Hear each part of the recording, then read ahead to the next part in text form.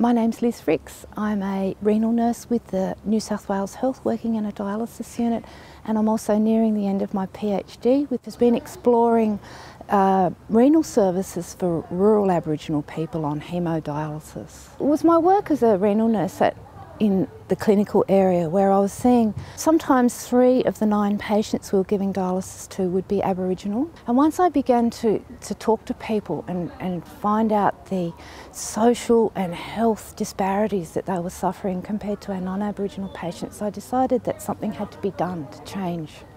3 of the elders from the community reference group are Auntie Patsy Nagus, Uncle Charles Moran and Russell Capeen, and they've played a huge part in helping me to collaborate with the local community and get Aboriginal people to support the work that we're doing. I met a lady named Liz Ricks.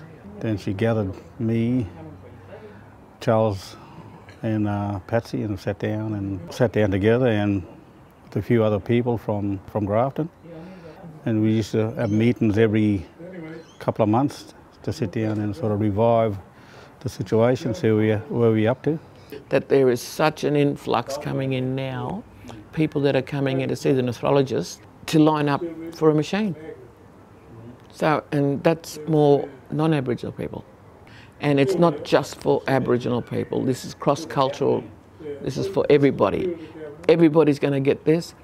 The reason why I support this is because I'm concerned for my people. I can go and help them with a little bit of information, and if they want to listen, I'm willing to talk and share my experience.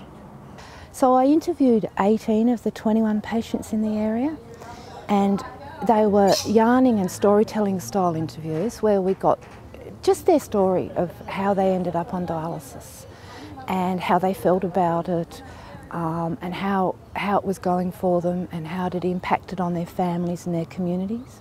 Their great hope is that it will help to change the system, the health system, to help systems to create more culturally appropriate spaces for renal patients.